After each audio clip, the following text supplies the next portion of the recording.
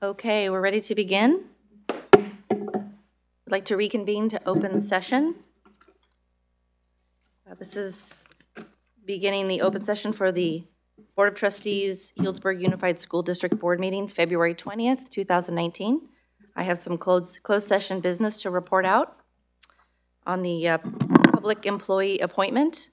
It was motioned by Trustee Romo Flores and seconded by Trustee Del Rey, and carried unanimously by roll call vote to appoint Sue Simon as Healdsburg Elementary School interim principal.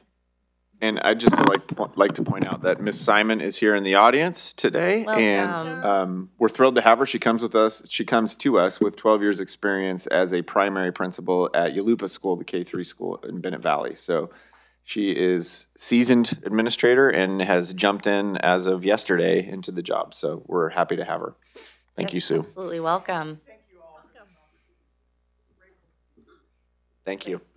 Do we have any adjustments to the agenda this evening? We do not. Okay.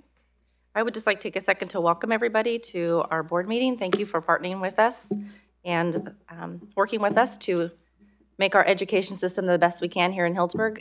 This is a board meeting in public, not a public board meeting, so we welcome your comments, but please keep in mind that this is our opportunity to conduct our business this evening. With that being said, we do welcome you and welcome our audience that's watching, and thank you again for tuning in and being here.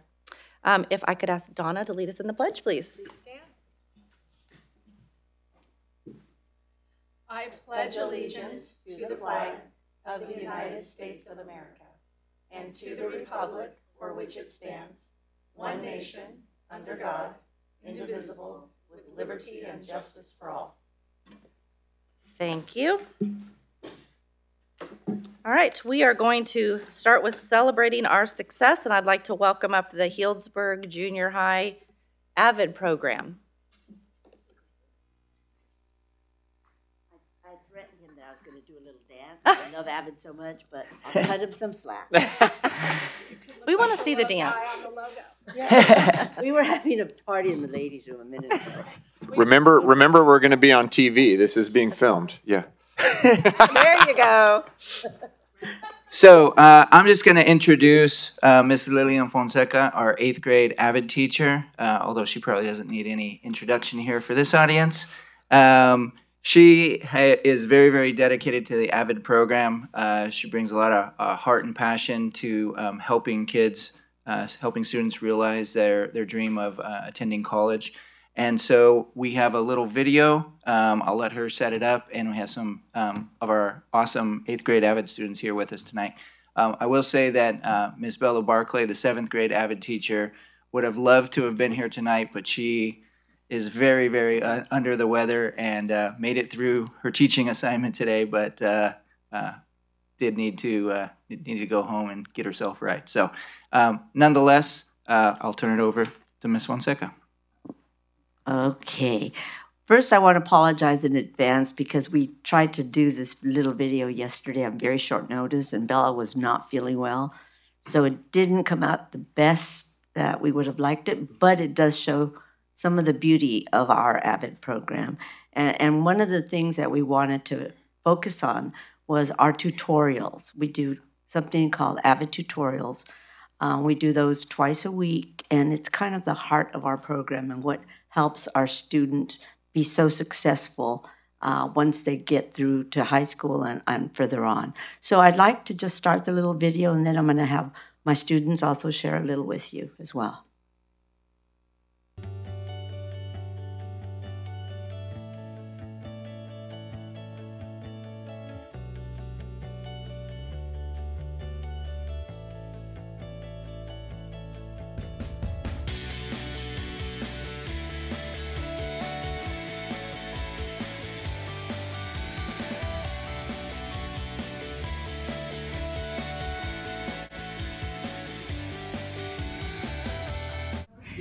Can we divide? No, I think you'd have to subtract the greater number from the lesser number. That makes sense.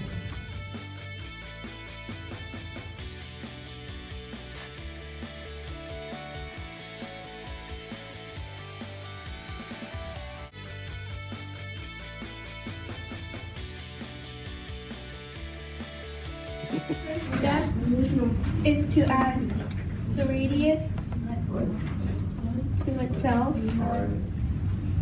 to get the diameter. I'm Sophia Paslakwa, and this is my first year in AVID.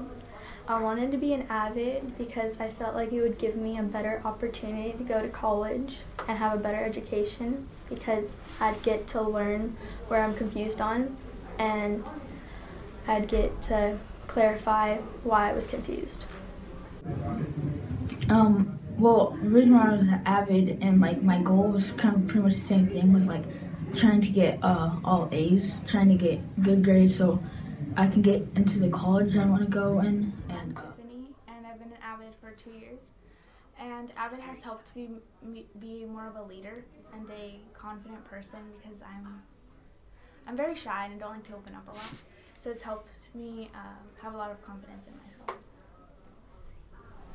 My name is Jack Powell. This is my first year in AVID, and AVID's been really helpful because in math, sometimes it's really hard for me to understand something, and with the tutorials I get to come here and learn about my problems in that subject, and I get to go back in math class and do them on my own.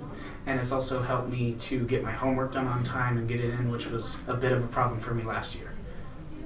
Hey, I'm Matthew Carbajal, and this is my first year in AVID, and being in AVID has really helped me get focused on all my classwork and staying on task while doing it, and actually like having more fun with it. It's made me realize that doing classwork and schoolwork is actually kind of fun sometimes.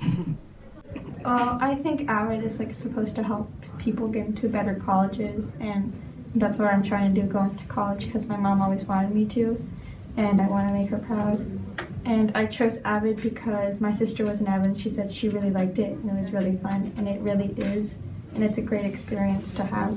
I wanted to be part of AVID because I heard that it helps you get better grades and like make you more focused, and it also helps you get like or know what you want to do for like when you go to college and stuff. My name is Carlos Madrigal. I was in AVID for 5 years. I decided to join AVID simply because I heard it was a good program and I had a free period, and AVID was on that period, so I was like, okay, I'll join AVID. And it was awesome. I learned a lot from it. Definitely prepared me a lot more for college. And I decided to come back because I wanted to go into teaching, and I already had the connection of AVID. I already knew how tutorials worked, and it was just a perfect place for me to come back and help kids who struggle. Okay, I just wanted to point out that Carlos, who just spoke, was in our AVID program for all those 5 years, and now he's now in college, and he comes and tutors on our tutorials. Himself and another former AVID student, Carlos, they both come in and tutor twice a week in both the 7th grade and the 8th grade AVID class. I also, as you may have noticed, have Pat Sabo. She comes in. The kids are blessed to have her, and she really helps them in acquiring that math knowledge. And Mr. Bloomer, he couldn't stay away. He also comes in, and he has a dedicated following of science students interested in science that meet with him every Tuesday and Thursday. And he told me he sees some budding scientists in that group, and they just all happen to be female, which I think is really cool. That's great. So it's just, and I just want to say once again that I noticed when I go to the first gen potlucks, the majority of students in that program are AVID students. AVID produces quality students, kids who want to make a future happen for themselves, and they're not going to just sit around and let somebody else do it for them. They're going to work it, and that's one of the things that I love about AVID. It's my passion. It's one of the favorite parts of my day. I'll miss it when I retire and I won't come back to tutor. Sorry, I'm not that dedicated. No. Sorry. So anyways, I wanted to point out we're not just all about tutorials. We also do major projects. And one of the projects that I'm particularly fond of, and if you talk to any former Avid students, you would know, is a time capsule. Now, this particular set of time capsules, these students are graduating this year. Graduation morning, at breakfast, I will be in the cafeteria with their time capsules, and they will run to find me, giddy with excitement, to open them up and see what treasures they put there when they were in 8th grade. And they write letters to themselves. They write about their teen worries. They write about their hopes and aspirations. They write about their greatest fears. They write letters to one another anonymously, so they don't know who has written them a letter that's in there. They put in little tokens of things that will remind them of who they were when they were in 8th grade. And it's beautiful to watch them open them, because a lot of them shed tears because they said, oh, we said we would be best friends forever. And look at us, we still are. And then there's also the heartbreak of the time capsules that don't get opened because those kids didn't make it. So it's bittersweet, but mostly it's just very positive. So we do a lot of projects. We go to a university. We go to Sonoma State one year, and then the next year we take them to like Dominican College. We want to expose them to that world. And we also do an Avid family night where the 7th and 8th grade Avid students invite their families, everybody, and everybody brings food. And we all sit together and share a meal and talk and enjoy each other. And it's very well attended. And I'd love to have some of you come when we have our next one. And I also want to invite you, I'd love for you to come on Tuesdays or Thursdays to watch our tutorial process. It's a beautiful thing to see students so focused on getting through difficult academic subjects that really might challenge them, but they're ready to attack it through the tutorial process. My fabulous Avid students, come up. Do you have any questions for my wonderful Avid students? I'll let them introduce themselves. Lily, yeah. What time is the tutorial? Period. I have 7th period. Just kidding. See, I told you I need to retire. Okay, 7th period, and I believe Bella's is 1st period? Yes, so 7th period and 1st period. And really, it's a beautiful thing. I invite people to come in all the time. Okay, my darling. Good evening, I'm Matthew Carbajal. I'm in 8th grade. I've been in Miss Fonseca's Avid class for only 1 year.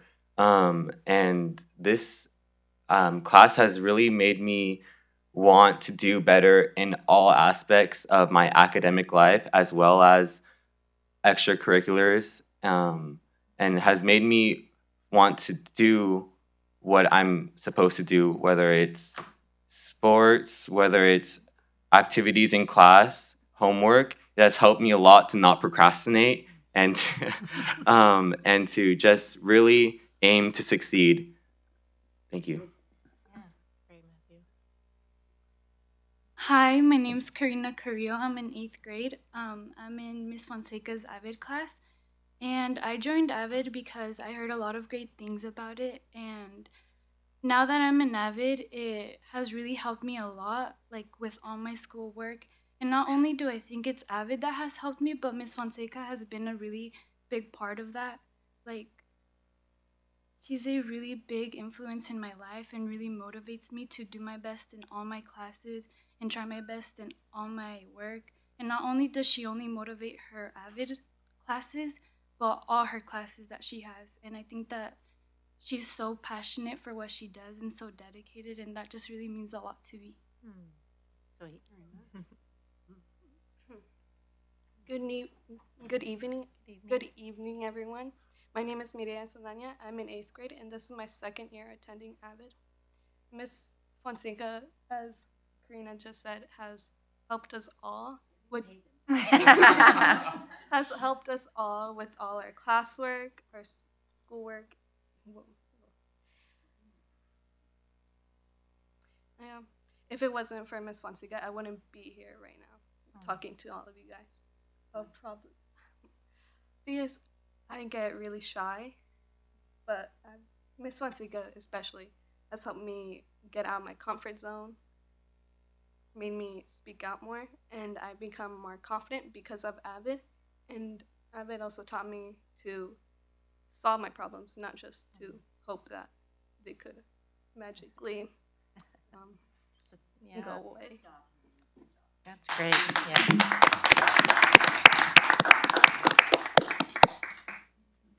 Thank you.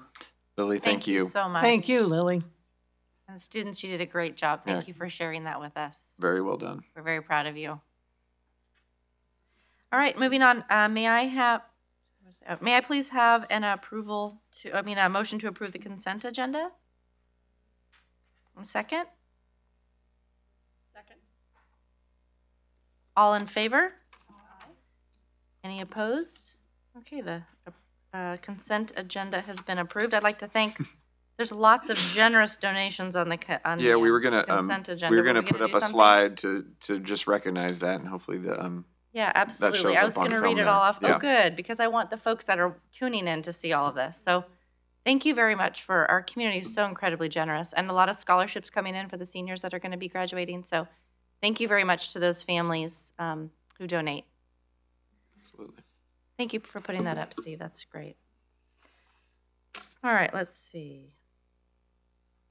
Sorry, I lost my place. 2, and Public then goes comments. 3. Yeah. All right, do we have any public comments? Did you say public comments? Non-agenda items? No. Anything? Okay. All right, thank you. Moving on.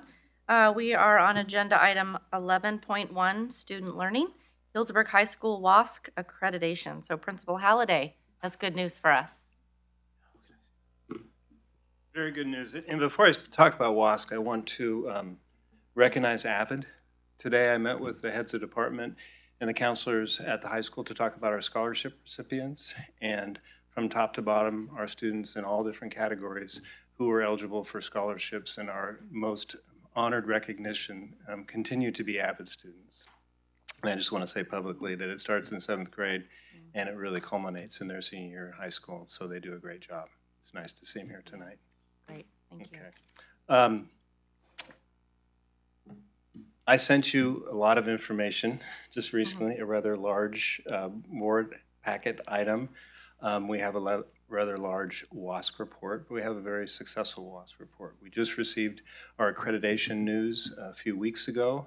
It was a long time coming. It was 2 years in the making and a long 6 months or 3.5 months waiting for the results, but we received an accreditation, a 6-year accreditation with a 1-day midterm review, which if they were giving out prizes, this would be the top prize that the accreditation committee gives us. So great work by everybody involved. I want to recognize in particular Ben Gunter once again, who is our primary writer and compiler of information for the report, with support from Linus Lancaster and Brian Davis, who aided him with this, and the entire high school staff. Everybody had a part of this, and as you saw with the documents, it was very, very thorough, and it was pleasing to see the work that was done and our recognition for that. And I want to focus on one point before I go to any detail, is that what they're really looking for when they come and visit and they read our report is that what we identified in the prior report had been addressed. Right? What are your critical areas of need? And then they're really looking for what you had done as a high school between the last visits in those critical areas. And so compliments to everybody who came before us and spoke at this podium about the process 6 years before, because they laid a good plan for us to follow.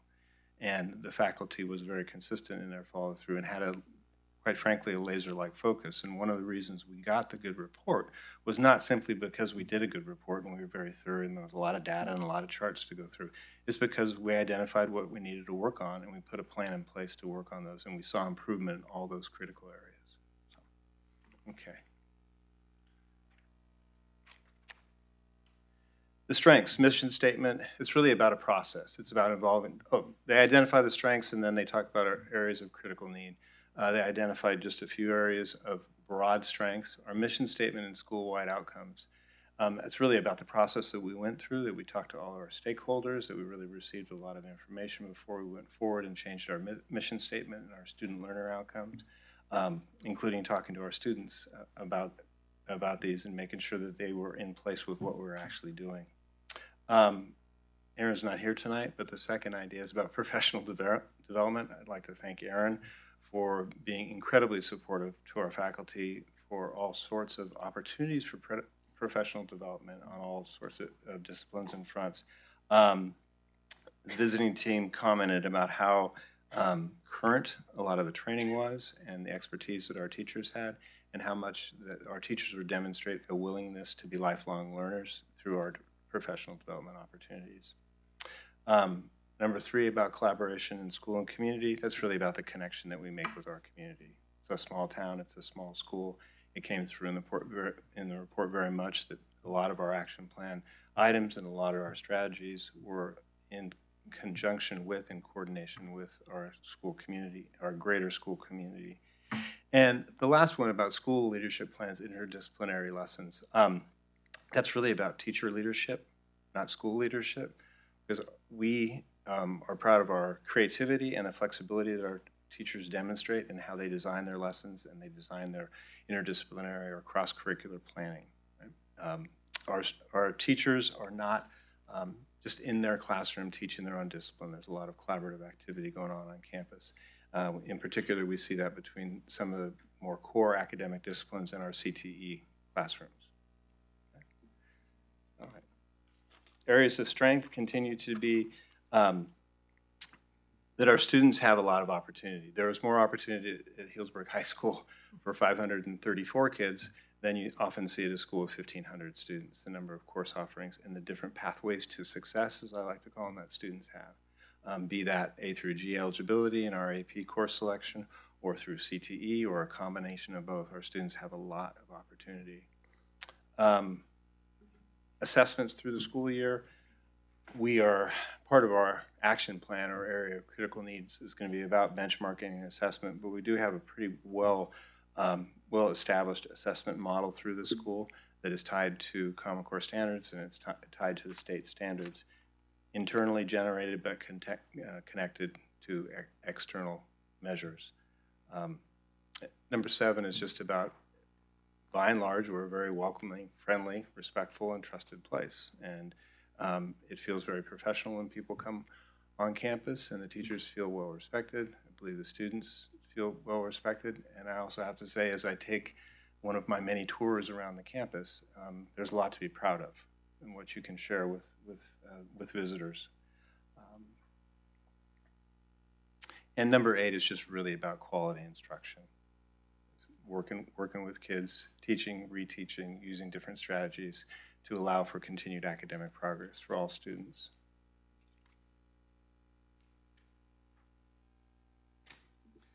School-wide bench, this is about data. The first area of critical need is we need to continue to crunch data, as we did when we brought forward our math strategies when Todd and Jamie came and spoke 2 months ago.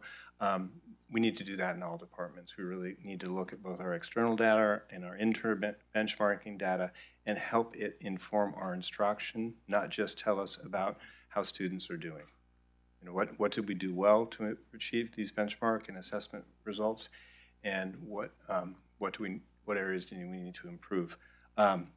We currently have multiple times a year benchmarks in math, as you know, in Integrated Math 1 and Integrated Math 2. We will increase that next year in Integrated Math 3. We also have 4 writing benchmarks in English in all grade levels established right now. We'll continue that in the year to come. What we'll be working on is with our science department and social science departments to also do benchmarking in those subject areas. The critical piece of number 2 is this phrase, that all students can achieve irrespective of their incoming status. Regardless of how a student comes to us, highly prepared, in the mid-band, or struggling, we have to create structures to ensure that they can be successful at our high school. And there's a variety of ways that we can do that, and there's a variety of areas of focus that we need to look upon, and primarily in mathematics at this time. LCAP expectations and standardized assessments, we need to look at our English and math assessments, our SBAC assessments, PSATs, AP and SAT results, and just really continue to look at our progress. Because as much as sometimes we wiggle under the system of standardized assessments and tests, that is the system we're in right now. And if we want our students to increase our number of students that are successful at a university level or eligible to be successful at the university level, they need to do well on these type of standardized assessments. We have a well-resourced counseling department. We have very thorough guidance and support for students, but we do believe that there are some areas that could be addressed as far as immediate service to students to ensure, for example, that more students are A through G eligible, that all students are very clear on what their 4-year academic plan is as they're an incoming 9th grade student, that we can increase the number of yearly meetings with students and families, and that we do, I think, have really done a good job this last year or so of parent outreach and community outreach about what services are offered through our counseling department, and we just always need to continue to look at those levels of communication. And then, as with the entire district, we're really looking at our mathematics and English language arts achievement standards and designing plans for those. So that's 2 pages of bullet points for a 340-page report. But when you say alignment of lesson plans, what is that? About consistency, or what? What is that? And the number 2 in the critical areas here, alignment of lesson plans for students. Effective lesson plans are aligned with the needs that are present within your classroom. And you have to be able to differentiate your instruction, your lesson plans to meet the needs of all different students. You can't have a cookie cutter and come in and expect all students to access that information and that problem solving.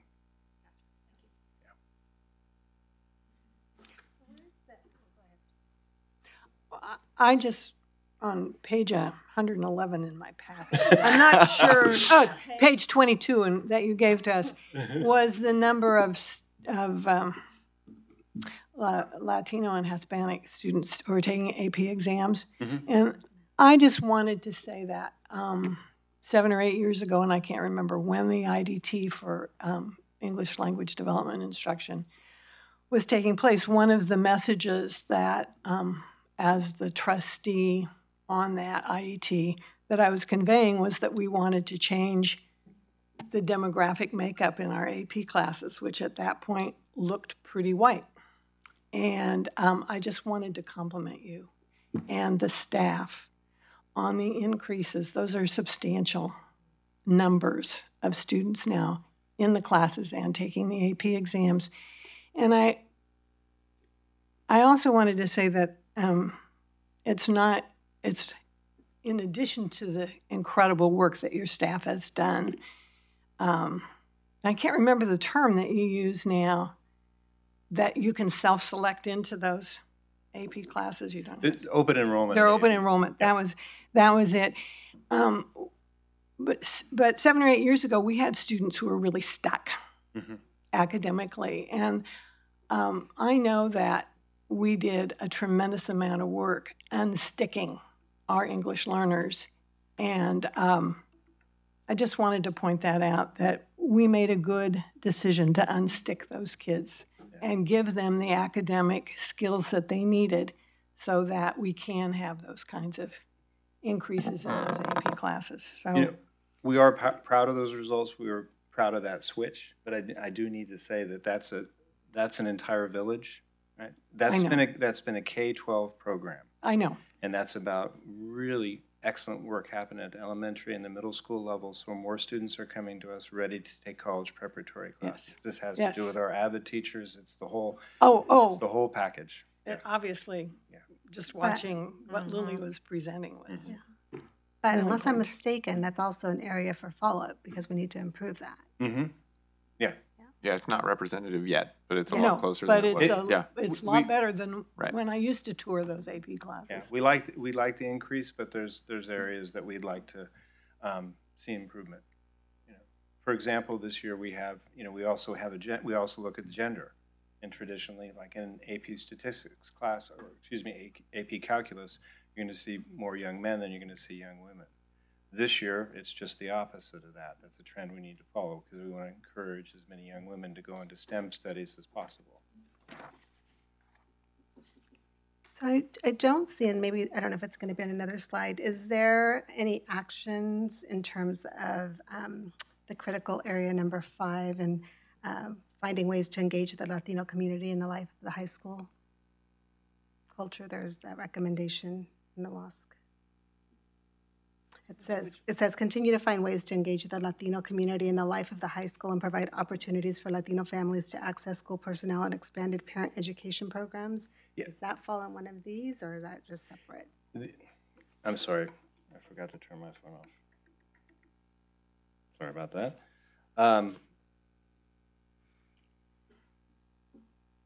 I'm presenting the 5 critical areas that were identified by the visiting committee. One of the areas that was also discussed quite consistently throughout the reporting process was our outreach to our Latino community. And so it continues to be a huge focus of what we're doing. And again, part of what we're talking about with responsive counseling services and part of what we're talking about improved academic scores and access for all students relates to what you're bringing up. So it's built into this. It's built into that, yeah, very much so.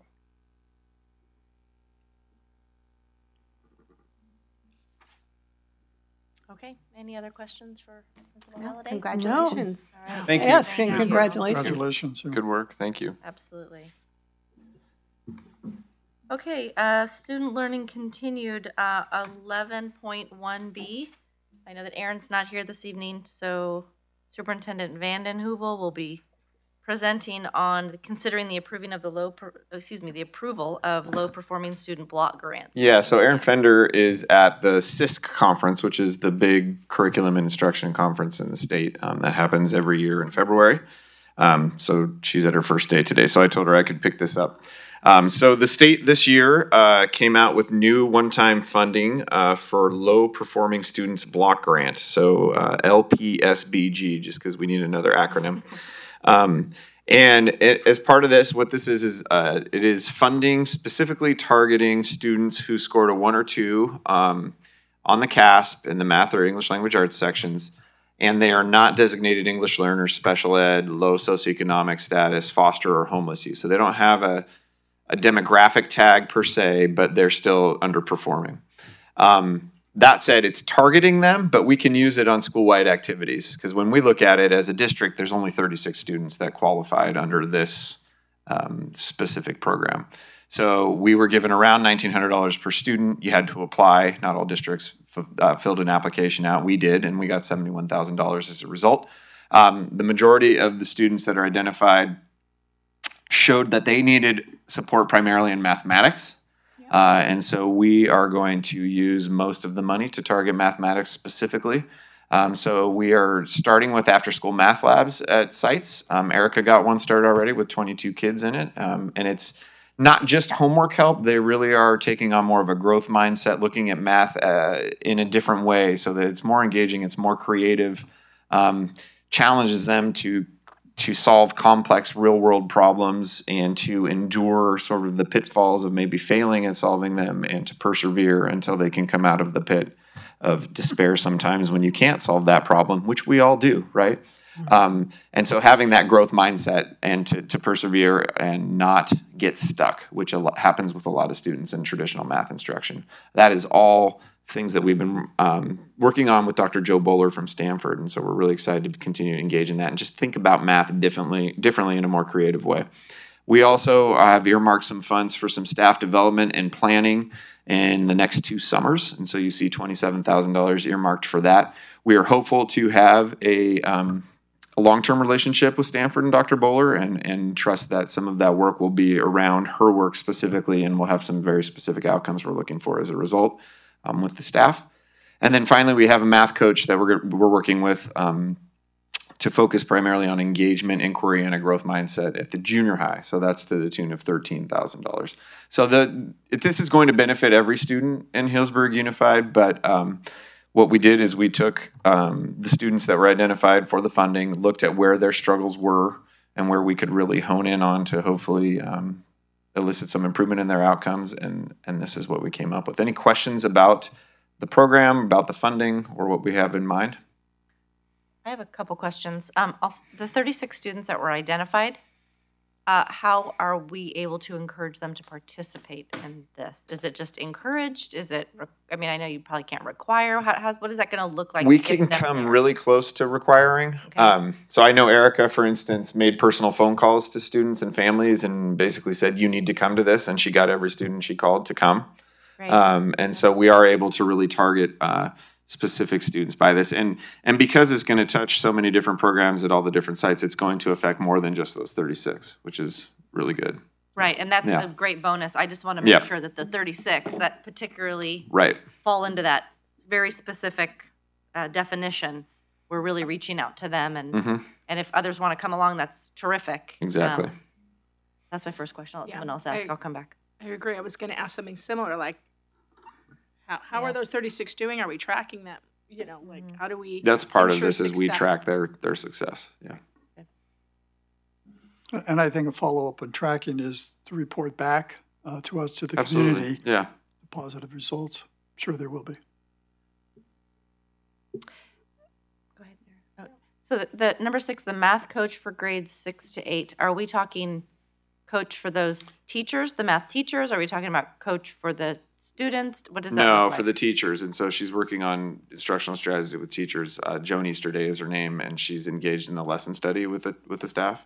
Yeah. The program And that's that been they're going engaged on. in. Yeah. So this will continue with some of this exactly, money. Right. Yeah. And will we continue to get this money year after year, or is the No, goal this to is not a get one the money time. because This we is a won't- one time, and we have a new, there's a new governor, new budget. Things are going to change. So this is not something we should count on in the future. Well, and it sounds like Yeah. something we should aim to not get. Like, yeah, we don't want kids That's getting true. ones and twos. We Obviously, want them above yeah. that, and Good we don't point. want this money. Right, Right. exactly. Okay. And this is the first time, honestly, I've been in education a long time. I've never seen something so narrowly focused. And I don't think it will be back, to be honest. Priorities are going to change in the state. So Well, I think it comes at a good time for us, especially as we're reaching out and trying to improve some of that math instruction. Absolutely. So. All right. I just want to commend you guys for applying for it because I know Yes. a lot of districts did not. So. yeah, and it's significant dollars. It's going to benefit our Absolutely. students. Absolutely. Great. Thank you to Aaron and whoever. It's an action. Yep. It is. We need your We need to approval. Yep. May I, any other questions for? Okay. May I have a motion to approve the low performing student block grant spending plan? So moved. And a second, please? Second.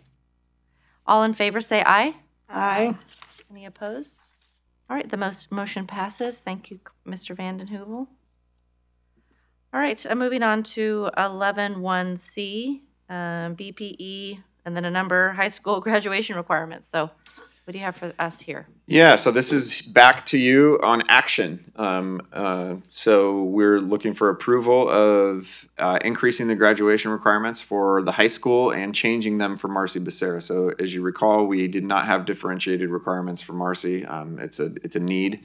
And so we have here a different mode or different path to graduation for our continuation high school students.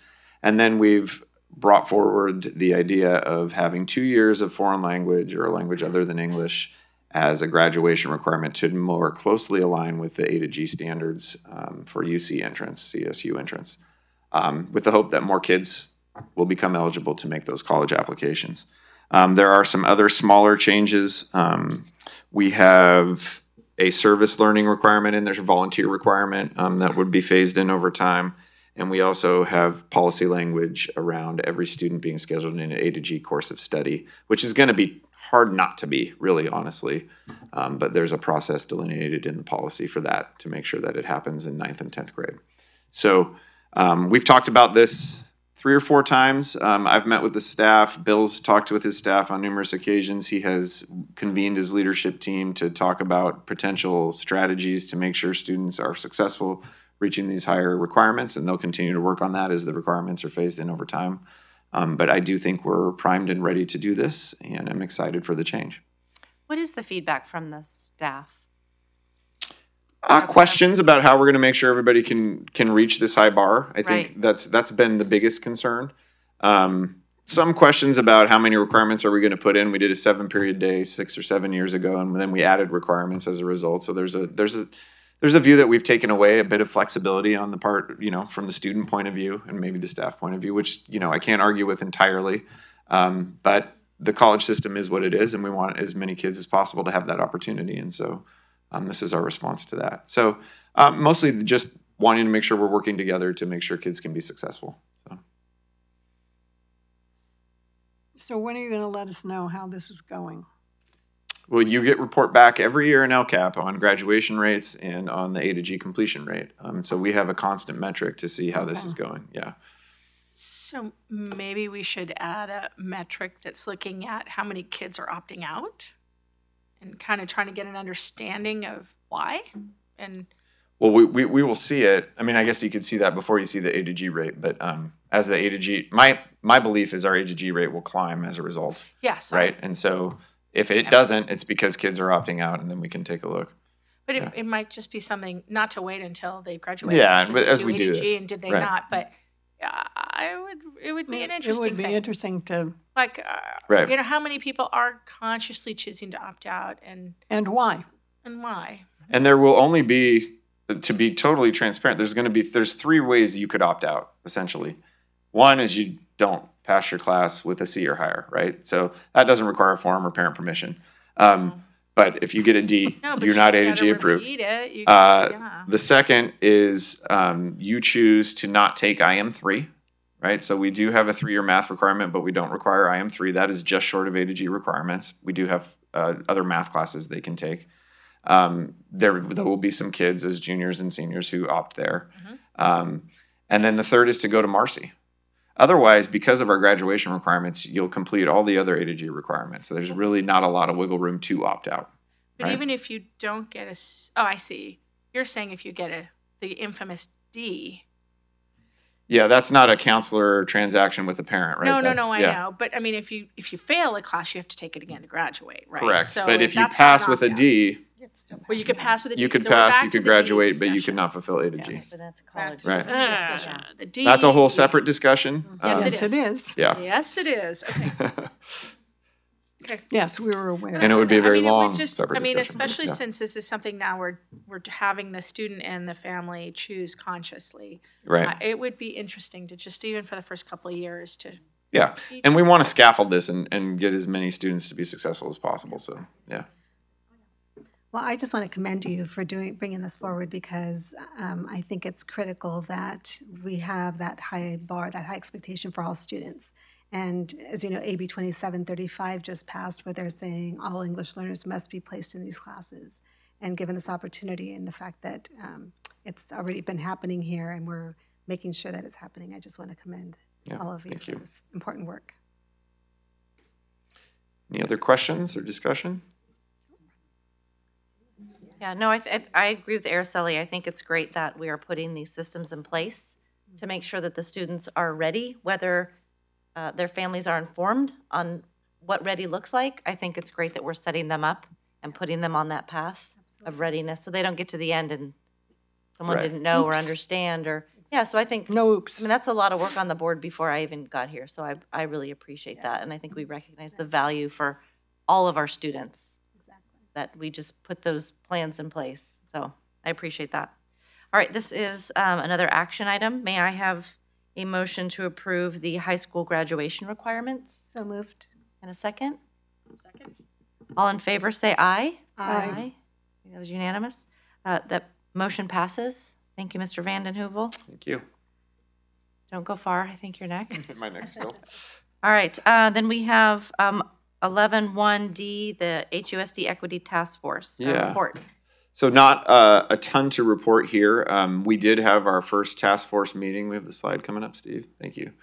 We had our first town hall meeting, not task force meeting, on February 5th. We had over 120 people in the audience, which was great to see. And it was very representative, demographically speaking, of our stakeholders. And a lot of good conversation and engagement and note-taking and storytelling happened. And these town hall meetings really are about continuing with the listening campaign that we engaged in with the National Equity Project and getting more input and hearing more stories and hearing more experiences so that after this next one next week on Monday, we will be able as a task force to sit down and really identify critical areas of need. You know, when we started this whole process, I said to you this, I had a plan and it was based on what I was hearing in my agenda, right?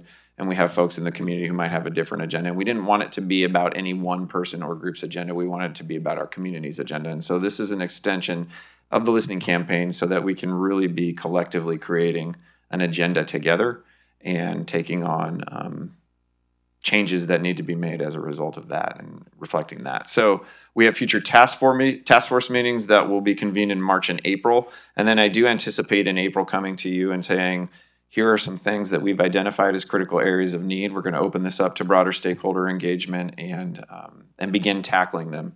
You know, I said at the town hall meeting, I don't anticipate major structural change or systemic change happening for next school year. There are things we've already worked on. We are translating differently. We've actually sent our in-house translators or in-district translators to trainings. We've tweaked a little bit of class makeup and things like that. But the big systemic things, kind of the elephant in the room, would be the elementary configuration, is not going to be tackled and finalized until next fall. We'll start working on it, but I don't know that we're going to have any changes to propose until then. I want to be mindful and thoughtful and strategic in how we do this. So very pleased with the turnout. Very hopeful that we'll have another turnout this coming Monday that is representative. We did move this second meeting from the 26th to the 25th because of catechism classes at St. John's and recognizing that a lot of our Latino stakeholders have children in that, and that might preclude them from coming. So would welcome anybody, you know, obviously all of you and anyone in the audience to be there and participate. And my biggest takeaway, honestly, from the town halls is we need to do more of them. It was a really healthy process and a good way for folks to engage and be able to have their voice heard.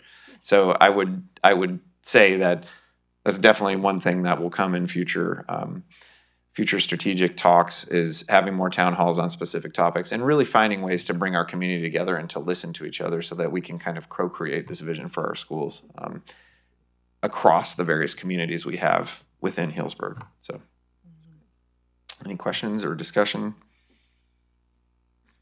I think we have a public comment. We do. Yeah. I have just a comment. I just want to say I was blown away when I walked into the room and it was filled, and it was great to see that many people. I also want to encourage everybody as the data comes out, as the comments come out, is to listen and to read with an open heart. Because there's a lot of things that are being said. It's like it feels like, oh, you're accusing me of something, or you're saying I'm not good enough at this. It's not that. It's a perception of where we are, what we have to say on the little sticky notes, and we have to look at those. We have to try to look at the perspective, and again, just listen with an open heart, and then move forward. And I just compliment the Equity Task Force. It's doing a great job. Look forward to more. Thank you. So let's have the public comment. We can talk more. Yeah, absolutely. Miss Janine Bingham, if you'd like to come on up. Good evening. Hello. Hello. Thank you for taking time to listen to me. Of course. So I got the short end of the stick, or all of my committee was sick. So I'm the one that's going to read a letter. So I'm strictly reading. I'm here on behalf of the Healdsburg Equity Initiative. I've been a part of that group since May. And I just want to piggyback on what Chris said. It was just joyous to see so many people in the room when I got there. And I know everybody in our group felt it was just uplifting. We had the opportunity to have our meeting the very next day. And so out of that, we kind of brainstormed some ideas on how to maybe improve February 25th. And so a letter was written on behalf of our group. I'm going to read it. Chris has it. I believe it was sent, and we can send it to all of you, but we just wanted to read it so it's in public. They timed me. It took me 2 minutes and 50 seconds. Okay. Here we go.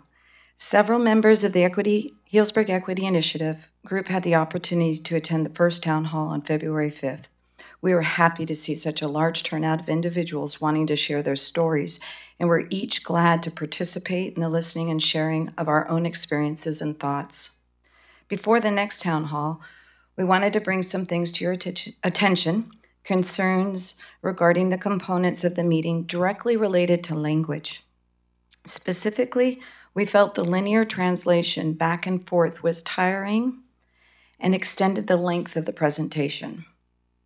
We also wanted to express concern regarding the separation of the small groups by language. When we are struggling already with separation in our district, we see this division by language as a missed opportunity to bring people together to hear each other's stories and perspectives. To this end, we have the following recommendations for you. It was written to Chris, the task force and the NEP to consider. So we want all the stakeholders to consider these. 1, do a simultaneous translation for the opening presentation using headsets. This will expedite the beginning of that session and allow for more time for the parent and community interaction and dialogue to happen. Number 2, to perhaps randomize breakout groups that are a mixture of languages. We came up with this idea. This can be facilitated by passing out randomized group numbers when people first enter the room, and then when you break them up, the tables are numbered and people would just go to that table. 3, I think this did happen, but we, piggybacking and wanting to ensure it happens, have the bilingual facilitator, scribe, and timekeeper at each table. These 10 to 15 facilitators should meet in advance of the town hall for perhaps 1 hour to understand their role in seeking information, sharing time within the different participants, and splitting time between 2 topics or 2 questions. Number 4, the group should be smaller so everyone gets a chance to speak. So 10 to 15, so thinking maybe there would be 15 stations. 5, this was key. Do not shift tables of people, but instead just shift the topic at the certain time that everybody would shift topics so that people could stay put. It felt so chaotic kind of in the moving around, and I think we lost some of the good dialogue that might have been happening in the first sit down. Number 6, we thought perhaps it would be a good idea to have simpler topics back to 1 or 2, or 1 topic and 1 question, and just keep it simpler. We hope that you have time to consider implementing some of these solutions. Thank you, the Healdsburg Equity Initiative. Thank you, Janine, very much for your thoughtful comments. Thank So, you for representing your group. Yeah, we just thought it was great, and we wanted to. We'll see you all on February 25th. Great. Thank you. Thank you. So any other questions or discussion on the town halls or the task force itself? I would say those are some things to consider. So yeah, I can, without getting into it, I can Yeah. tell you everything that was suggested was something that we've had, we wrestled with the formatting. sure. Well, it was the first yeah, time. I mean, it was certainly something. And there's part of what we're doing is trying to listen and get as much dialogue as possible. I will say I have a vision for later on doing town halls that might be more effective in bringing people together from different communities. But we really wanted people to be comfortable sharing so that we could get as much possible down as possible. And so that was some of the reasoning behind it. And it's something that we talked about as a task force for a long time. There was a number of us who stayed after and talked about, okay, what should we tweak and that kind of thing. So there will be some changes. But some of the things that we did do were done intentionally for a specific outcome. So, but I do appreciate the comments, and I think we're all in it for the same reason. So it's really great to see. Yeah, and I just want to appreciate the fact that there was obviously a lot of outreach in Spanish because it was great to see that there was equal representation from bilingual families or Spanish-speaking families and English-only families. That was really great to see that participation, equal participation. The other commendation is just the excellent translation service that was provided that evening. Julie is here, so Yes, yeah. it was. She's not translating really for well anybody done. tonight, but So, yeah. We heard that over and over it again. was very well done, and so I just want to thank you for all of that work. Absolutely. Yeah, she's expert. Well, will there be similar outreach for Monday's meeting? Are we going to kind of do that all again, or? Similar outreach, yeah. Okay, good. Yeah, absolutely. And it was included in the outreach last time also, both dates, right? It wasn't just targeting the one, so, right. Well, Yeah. And I understand Ms. Marks did a lot of personal phone calls. Is that right, Mr. Halliday? So reaching out to It's fabulous. our Latino families. So if you pass on our appreciation to her too. So I know she spent a lot of time just calling families and inviting them to come. So Yeah. obviously that made a Yeah, big difference. all the sites did. So Yeah. yeah, Yes. absolutely. That was the only thing that I knew of. So thank you for those other ones that did too. All right. Thank you. Great report. Good stuff to follow. All right. Personnel 11.2, we have a resolution. Resolution 1918 Public Agency Retirement Services, PARS Supplementary Retirement Plan. And Steve. Right. So this is the third time we're offering a retirement incentive through the Public Agency Retirement Services Group, or PARS. The last one was just 2 years ago, but we realized that some folks weren't quite able to take advantage of it at that time, and thought it might make sense, looking at the demographics, to go back out again. We sit down with the PARS folks, give them all of our employee data, and they kind of go through and see where the logical breaks are and where it might make sense to do an offering. And they agreed that maybe it was okay to go ahead and come back out so quickly. So we offered to employees who were 54 or older with 15 years or more of service at the end of this current school year. We had 18 eligible certificated staff members and 10 classified members. And so tonight's action is just to say, yes, we authorize you to go ahead and pursue this, sign the contract with PARS, and make the offering, which we've already kind of done. And then we'll come back to you on March 11th and say, okay, here are the folks that committed to doing this if we go forward. At that point, we get to make a decision if financially it serves the needs of the district or not, and make a final decision at that point. So we'll have a full analysis of costs and savings, depending on who puts in, and then we'll make a recommendation based on that. Perfect. Okay, any other discussion or questions for Steve? All right, this is a roll call vote. I move that we accept resolution. Thank you for moving. I'll second. Thank you for seconding. And now we have a roll call vote. I wonder Debbie was looking at me like, thank you.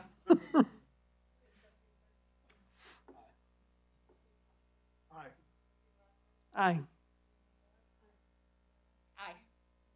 Aye. All right, so that passes unanimously. Moving on to School Business 11.3A, Healdsburg Unified School District Calendar for 1920. All right, so we have worked with the association on coming up with a calendar for next year. It's very similar to this year's calendar. I'm already getting emails and even texts from family members wanting to know when the first day of school is so they can make their vacation plans. So the first day of school would be on August 15th. We would have 2 staff development days. There was some talk about embedding one of those days in the year. We worked with the association on that and decided not to do that.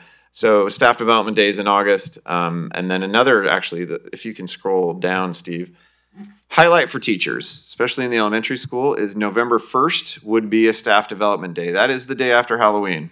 So there is a sugar crash that happens with students. So it's a Friday, it would be staff development, and the little ones would be home or in childcare. Parents will all be thrilled. Yes. And what that means is for the next 3 years, we don't have to deal with the students post-Halloween. So that they were very pleased with that. So November 1st would be our fall staff development day. And then, of course, we have one on January 6th as well, similar to this year's schedule. And so graduation, Steve, if you could keep going down, is June 5th, last day of school on the 4th. I'm wondering if you've ever considered doing a spring ski break in February. You know, we try to align primarily with bigger districts in the county because a lot of our employees have children that are students there or they live in those districts. And so there's not a lot that do the full ski week. You see it more in the private school crowd. I just wonder. Yeah. So I just hear comments about, gee, it would be really nice if I we know had that. And for us, it's really about taking care of our employees and making sure we're not giving them undue child care costs or things like that by having to work on other days and things. So okay. Always open to conversations, and it's always a moving target. But really, I mean, to be quite honest, what happens in the county is Santa Rosa City kind of drafts something and says this is what we're thinking, then we all base off of that. And it's not completely perfect off of Santa Rosa City, but they drive the calendar in the county, if we're being honest. So. Okay, any other discussion? All right. Thank you, Mr. Vanden Heuvel. Thank you. All right, 11.3B, change order for the Healdsburg High School track and field modernization project. Steve? right? So as we talked last month or 2 months ago when we did the change with the notice of completion, excuse me, they finally got the numbers to balance for the change order. Overall, it's a reduction to the final contract price with the contractor of $166,384, which is a good thing. Very nice. We added a lot of things that we needed and wanted and still saved a little money off the overall contract price. So for the entire project, we had kind of budgeted about $10 million. It came in at about 7.5. We don't have all of the invoices yet, but by the time you add in the construction inspector, construction management, DSA fees, testing, soil testing, compaction testing, all sorts of fun things like that, other costs, it ends up being more than what you see just on this contract for the general contractor. But again, happy that it came in less, and happy that the overall project came in less than we had anticipated. So, and it's also beautiful. It is also beautiful and being used, I think, quite a lot already. So, So on time and 20% under budget. Yeah. Not too bad. Here, here. Different than other local construction projects. Yep. Yeah. And you need Kudos to the construction gang. Yeah, if those are the numbers, it's more like 25%. Nice job. Yeah, exactly. Well, very nice. Wonderful. All right, this is an action item. May I have a motion to approve the change order for the Healdsburg High Track and Field project? so moved. And a second? All in favor say aye. Aye. Okay, it was unanimous. All right, moving on to 11.3C, budget assumptions. The Board of Trustees will consider approval of the preliminary budget assumptions. Steve? You have this presentation in your packets, but I'll go ahead and walk you through it briefly. And if you have any questions, please jump in. It's pretty early in the budget process, but we try to come to you now and start getting us all thinking about next year, even though it's kind of hard to believe. The first thing to really consider is the better we finish 2018-19, the better off we are starting next year, right? If we have more money in the bank, better savings account, then things can be a little different next year. Looking at this year, and we'll talk more about this year in a couple minutes at second interim, we're still being very conservative on property taxes. We're still being extremely conservative on RDA. The fire money still hasn't been acknowledged or received, so we'll talk more about that in a minute. And expenses are still conservatively high in the 18-19 budget. So we believe we're going to finish 18-19 better, which means we start off 19-20 better. Looking at 19-20, we're conservatively assuming a 4% increase to secured property taxes. You know, there are several different property tax buckets that come to us. Secured is the bulk of it. And so that's the one that's important that we try to get fairly close to being right. And that's the one that we never get right because the county treasurer can't seem to give us an accurate number. Again, and Mike, you may not have heard this before, but SCO, whenever we try to talk to them about our property taxes, they look at us and say, you guys are the toughest district in the county to budget because there's so many different factors that affect Healdsburg that are unique to Healdsburg than the rest of the county. So it's always a little bit of a game. The county always tells us we're too aggressive, and we're sitting there thinking that we're being too conservative. So it's a fine line. We continue to assume that RDA will only be at 75% of 16-17 numbers, which is, as you'll see in this next presentation, it's really ludicrously low, but it's more than the county wants us to even do. One big hit to the budget is that there will no longer be the one-time discretionary funds coming to the district from the state. That was $270,000 this year. We kind of knew it was the last year of that. It was Jerry Brown's kind of last hurrah to districts to give us a little bit of money without strings attached, and it is not in Governor Newsom's new budget. So that is one hole we do have to backfill. We are kind of assuming it for now comparable support from HEF as to this current year, and we think that's pretty realistic and maybe even pretty conservative. Steve, before you move on, so we use 4.5%. Sorry, 4.5% in the current yes budget, but you're saying 4% here, or is that right? because It's total so far off, yeah. Because we won't even get our final property tax numbers for 18-19 until August. I know. And so to get too aggressive there, when we don't have any numbers for this year, let alone next year, it's just a little too scary. Too goofy. In terms of the calendar, enrollment, and staffing, we assume that they're still going to have a 188-day calendar, which we just looked at just a minute ago, 181 instructional days, and 7 non-student days. We're projecting a pretty big drop in enrollment again of almost 5%. For enrollment, again, we just kind of do a straight cohort projection. Okay, if we have 100 second graders, we'll have 100 third graders next year kind of thing. We try to factor in for the students coming back from Alexander Valley and West Side at 6th grade and 7th grade, and students coming in from St. John's at 9th grade. Take some educated guesses looking at the last few years, and we still end up guessing high typically because of the people leaving the district, unfortunately. We're assuming the 7-period day continues at the junior high, and Chris, I believe that's not an assumption anymore? No, that's no longer an assumption, yeah. Okay. And we believe we'll be able to reduce 1.0 certificated FTE due to the declining enrollment, especially at the secondary level. So that's kind of back to the PARS agreement again. That helps us maybe reduce a position without having to impact anybody who wanted to teach here next year. So. For compensation, we're assuming the 3.5% salary schedule increase because we've already negotiated that. That's already set. No change to the health and welfare cap at this point in time. Assuming we go forward with the PARS, which we'll know on March 11th, there would be a savings to the district. Otherwise, we wouldn't be going forward. And one little bit of good news in the governor's new budget proposal is that the salary-driven rates will be the same for next year, except that STRS in particular is dropping from what we had been budgeting. He's down to, it's only going to increase from 16.28% to 17.1%, just still a big increase, but it's not going up to the 18.1% that we had been using at first interim for next year. I have 2 questions. Yes. Are you finished with that one? Sure. Okay. What is the health and welfare cap? What is that at? It depends on if you get post-employment benefits or not, and it depends on if you're covering a spouse or your family or not. So it's a 3-tiered, 2-tiered. I'll talk to you thing. later. So yeah. Okay. And then, one of those there, it's not simple. Get a cup of coffee and sit down. Yeah. And then on the last item, I would caution the district in believing that will go forward in the budget, only because I think the governor's budget was generous and the LAO came out saying, we're not getting the taxes that we thought we were getting, and perhaps there's another way to look at that. I assume you know that, but. Right, and so we'll get lots of cautious. chances to revise this. Again, in June, we'll have new information from school services. We typically stick with school services projections for this kind of stuff just because otherwise, I mean, that's easy to defend, and if we're wrong, it's okay, let's adjust. Whereas if we go out on our own and say it's going to be higher or going to be lower, it's a little bit more difficult for us to explain and justify. So, but you're right, that is a budget proposal. There's no guarantee it's And May revise is when we typically get more information, so, yeah. And PERS, I think, is not going to increase quite as much. It's going to be 0.1% less. Woohoo! All right. Well, yeah, we'll take it.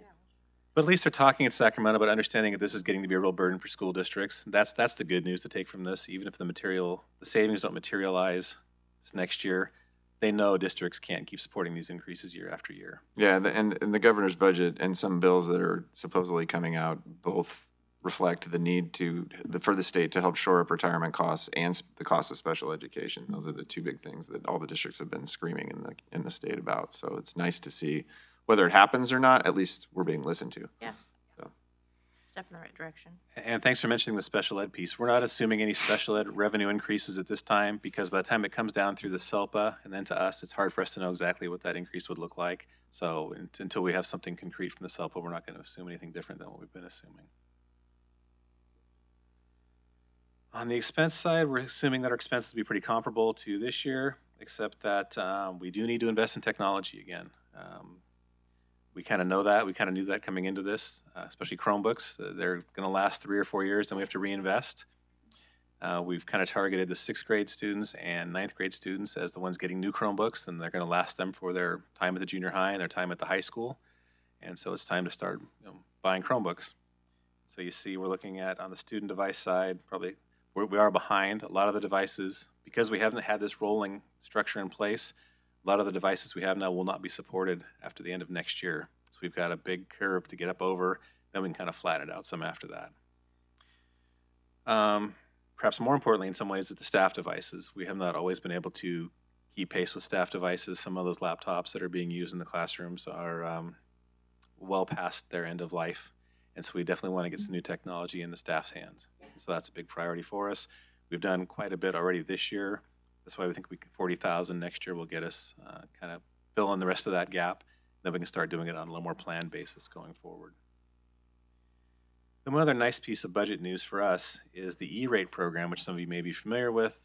Used to kind of give us a discounted rate on our telecommunication services, which was never a big part of what we do here.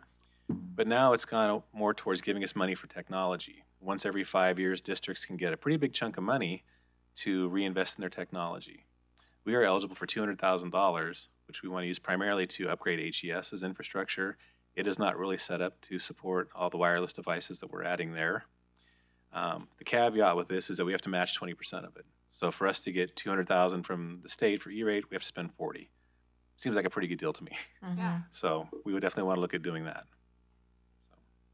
That may not all hit in 2019-20. It may take a couple years for us to get all the work done, but we kind of need to assume for budget purposes that it would all happen next year. You're estimating that the cost to do those upgrades to HES is going to be $240,000-ish? We got the first couple bids in for part of the project. It was about 140, and so but then we have we want to do some other stuff too. It's not just HES, but that's the bulk of it. Okay. So it may not be that high when all is said and done, or we may decide that we can't afford to do some of those things. We'll kind of look and see. But we've put together a wish list.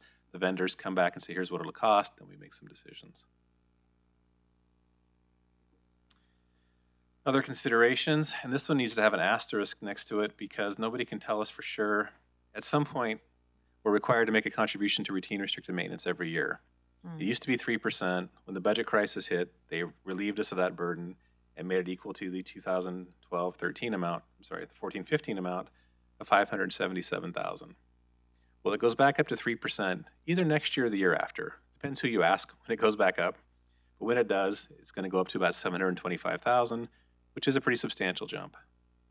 The nice thing from my perspective is that might allow us to hire somebody else for the maintenance department to kind of keep all of our new stuff looking good and working well. So I think it's money we can definitely spend well, but it is another burden on the general fund. And then, as you know, there have been a lot of conversations about class size and about instructional aids, especially at the K2 level. Depending on where those conversations go, that can certainly have a budget impact as well. So on the routine restricted maintenance, is that how we pay for our soon-to-be new operations guy? Glenn? Yes. The new Glenn. Correct. The new Glenn? Right. The Director of Maintenance and Operations, yes, comes out of this thank fund. you. I knew there was a But so it is a contribution from the unrestricted general fund to a restricted program inside the general fund. That's why it hurts us from a standpoint of taking away general fund dollars. Okay, got it. It forces us to reinvest in our facilities, which is never a bad thing. But it is just going up. It's something to be aware of. That's not a bad thing. Okay. So any questions, concerns with our assumptions so far? We'll continue to refine these and come back to you as we learn more about the governor's budget and about other things, but maybe we'll even get an answer to this one in the meantime. So, In terms of, I know HES needs the infrastructure, but so is there, I'm sure there is a plan in terms of, I know that I saw that in the WASP report, that Hillsburg High School is in need of the infrastructure revamping. That was part of the recommendation. That was the old WASP That was the report, old maybe one? that you saw. Yeah, no, Oh. the Hillsburg High School infrastructure was updated a couple years ago. Oh, was and it? is- Oh, okay. Yeah, probably the Maybe most I read the last one then. Okay. most robust Wi-Fi of any Okay, high school good. in the county, I would imagine. Oh, Yeah, good. yeah. Mm-hmm. Thank you. yeah, but a lot of our wireless access points at all of the sites are now 5-6 years old, so it's time to look So at they're refreshing updates. some of those Yeah. and things. So that is part of it as well. And I didn't explain E-rate very well, but in case you're not familiar, it doesn't let us go off and buy devices for students or staff. It really is the stuff that's behind the wall and in the air. It's the infrastructure. It's not putting something in a student's hands. Right. It's just making what they have work a little better. In the air. Yep. In the ether, yes. All right, any other questions for Steve? All right, if I may please have a motion to approve the preliminary budget assumptions for 2019 and 20. So moved. A second, please. Second. All in favor, say aye. Aye. Okay, motion carries. All right, Steve, again, the second interim report. Okay, since we haven't talked budget enough yet tonight, we'll talk some more. So again, second interim, this is a point in time as of about last Tuesday or Wednesday of where things kind of stood with our budget. This is a requirement that we do this. It's due to the County Office of Education by March 15th. So we're actually a month early with this, which has created some challenges. Because our March board meeting isn't until after the 15th, we had to go and try to get it done now. So being a month early, you would think wouldn't have that big of an impact, but it really kind of does. There's so much we still don't know. We know precious little more than we knew at first interim, really. We have gotten no revenue projections from the SELPA yet, or expense projections for all the students that we have being served by the SELPA. Those come out at the end of February. I tried to get a sneak peek from the SELPA, and they couldn't do that for us, so that didn't help. We were supposed to have received information from the North County Consortium back in December. We got it last Wednesday, which was too late for me to include in this interim, so that's a big chunk of our special ed expenses. Looking at it briefly, it looks like it's about what we expected, but it would have been nice to have had some time to really look at the numbers and make sure they were right, and we didn't get that. So, and again, the fire money we've talked about, there's this $300,000 bag of money that's going to come back to us. We're supposed to get it in late January, early February. Don't have it yet. So any day now. I even checked about 4:15 this afternoon before I came over here, and it wasn't in our bank account yet. So, but any day now we'll get that money, and we'll know how much it really is, and we'll have it. So that will definitely change our outlook a little bit as well. So what has changed since first interim? We revised property taxes a little bit. We're still being pretty conservative. Overall, they're slightly higher than first interim.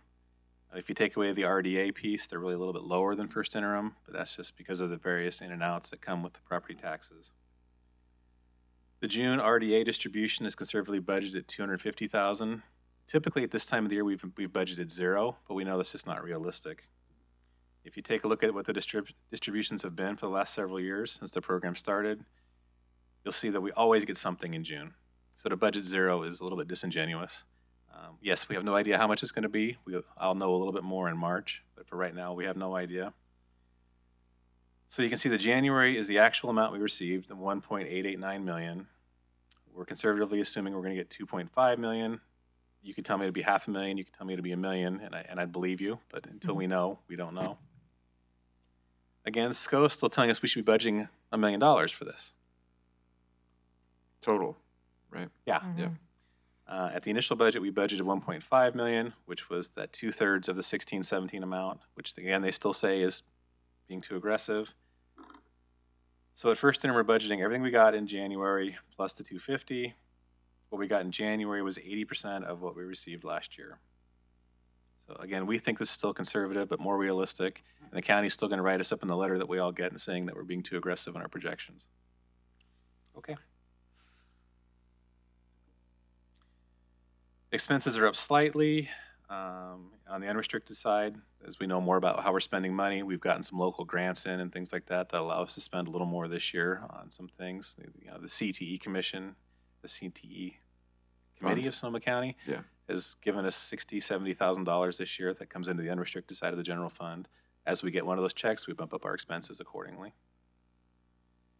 The restricted side of the general fund has changed almost not at all. Again, the biggest chunk of that is special ed, and as I've already explained, we don't know any different than we knew a couple months ago.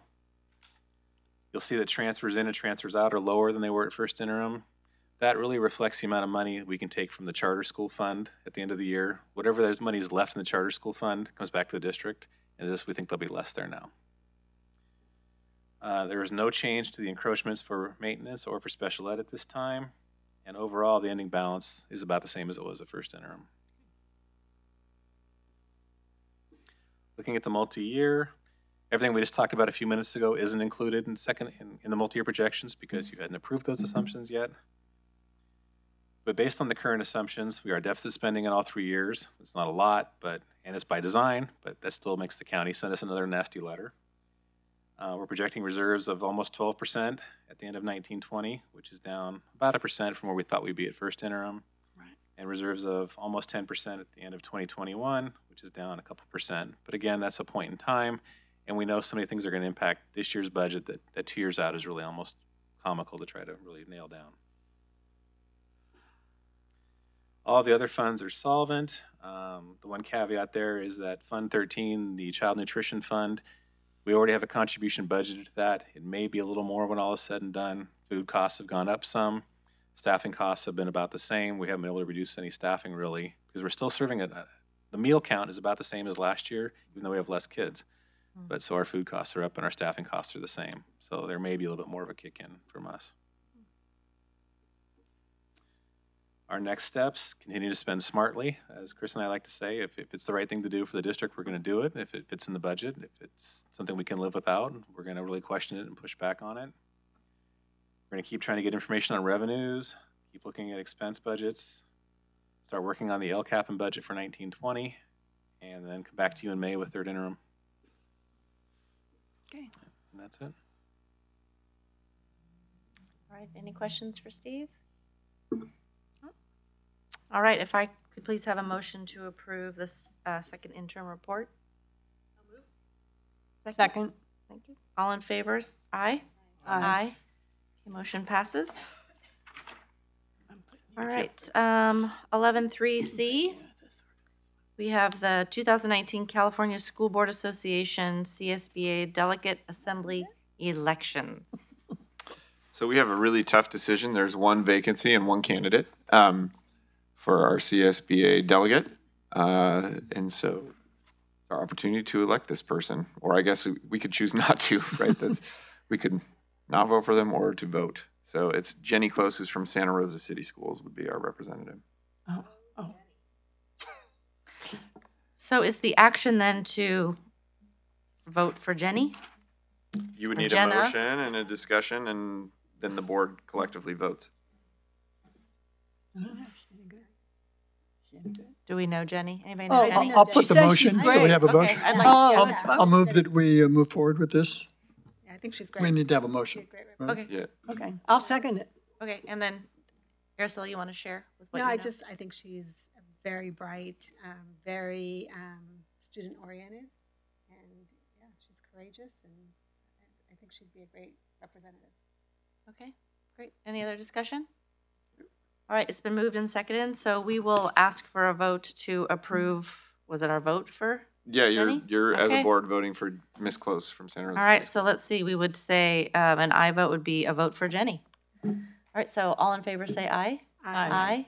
Any opposition? All right, Jenny gets our vote. Is it Jenny or Jenna? Jenny. Jenny. yeah. Okay, go Jenny. All right, thank you. All right, reports. Is there a HEF report this evening? There's not. All right. Dennis Agnos, the president, isn't feeling well, so he Seems to be going wasn't able around, to come. huh? Nobody's feeling. All right. I had a report, Mr. Flores. Good evening. Hello there. How are you doing today? Good, thanks. And you? It's before 9 o'clock. I know, look at this. Take a picture. Right. I know. Well, I have a long list of items to go through here. So, first of all, I would like to invite all of you to the 21st, to the March 1st grad feed. This is the Sonoma County Democratic fundraiser that the Sonoma Dems have every year, and HADA, along with CTA, is a major sponsor for that event. So please, if you're planning to attend, we encourage you to wear red in solidarity to other school districts who are having difficulties in their negotiations. I was going to talk a little bit about the calendar, but it seems like Mr. Van Hubel already talked about that. I emailed you guys a document that I hope that you guys will read. I will read that document hopefully next month regarding the elementary intervention. And labor management meetings at this point are still going very strong at all sites. I'm looking forward to working with Sue at HES. We know we all had a very tumultuous year so far, and I commend the district's willingness to work in tandem with the association to make sure we find the right fit for next year. Now, I have a question for Chris. I didn't, in your presentation regarding graduation requirements, was the MBA Spanish for phased in for next year? I didn't see 2021, it was on the slide. Got it. I missed it. Thank you. Well, in terms, some of you asked what the faculty wants regarding the graduation requirements, and I think I'm going to reiterate what I've mentioned before. The faculty wants a robust support system network to make sure that we catch all students who struggle. And we are thankful that the district is willing to work with us to make sure that we create a comprehensive program to make sure that students are caught early and if not, we intervene. So we have planned some meetings in the future for that. So in terms of observations, I've been privy to quite a few observations this last year here, and I think I mentioned in the last couple of board meetings that the evaluation is it's a tool to make sure that there's communication between the evaluator and the teacher. We believe that principals are mentors and master teachers, and we want them to start to make sure that our teachers feel supported in the areas of improvements that are identified by principals. And I think we need to work with the district to make sure that is happening instead of using the evaluation tool as a punitive tool. Lastly, I'd like to let you all know that on, I believe that is on March 7th, the Healdsburg Area Teachers Association will be welcoming Eric Hines, our CTA president, here to Healdsburg. We'll be walking around all the different campuses. You're more than welcome to walk with us. He's a very knowledgeable teacher from Vacaville, I want to say, and he is stepping down. His term limit is up, and he has chosen Healdsburg as a place to come and see what we're doing here. So I welcome you guys to be part of that tour that day. Okay? Any questions? No. Great. Okay, Thank you. Thank you, Ever. Thank you very much. All right, our student trustee report. Mr. Click.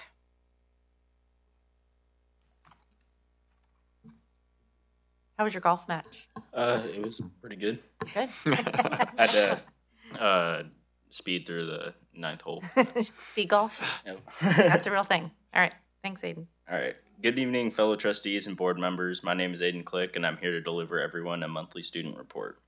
We are transitioning from our winter sports to our spring sports now at the high school, and I have some exciting things to report. First off, wrestling placed second at NCS team duels at Eureka, and then we went off to place fourth in league finals, just a few points behind Mario Carrillo. We had to forfeit 5 weight classes. That's why we were a few points behind. And 7 of us varsity players placed, and for first, Ethan Williams and Logan Valerie both placed first at league. Second place, Marco Montanez and Sebastian Novella. And in third place, myself and Dalton Ortiz. And fifth place, Aiden Bernard. And those 7 varsity players went off to NCS that happened this last weekend. Out of all of us who went to North Coast, which include 95 schools, out of our hounds, Marco Montanez and Ethan Williams placed. Marco took 6th and Ethan took 7th. Our basketball team were league champions again with an overall score of 21-7, but unfortunately lost in their quarterfinals at the NCS championships to Piedmont. Our girls basketball team took 4th place in league and lost in their first round of NBL playoffs. Boys soccer took 2nd in league, but lost their first round at NCS championships. Spring sports started on January 28th, and we have some new coaches in the Hound family. New assistant swim coach, Lorna Heyman. Our new boys golf coach, Martin Kiff, which we're really excited about. Our new badminton coach, Stan Bishop.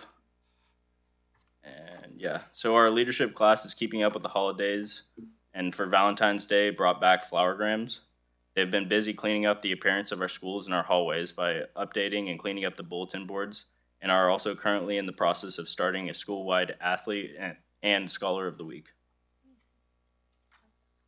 In other school events, this week is FFA week at the junior high, or at the high school, sorry. So each day there has been a fun FFA events and dressed up themes. They created student surveys and are recognizing a supportive staff member each day as well.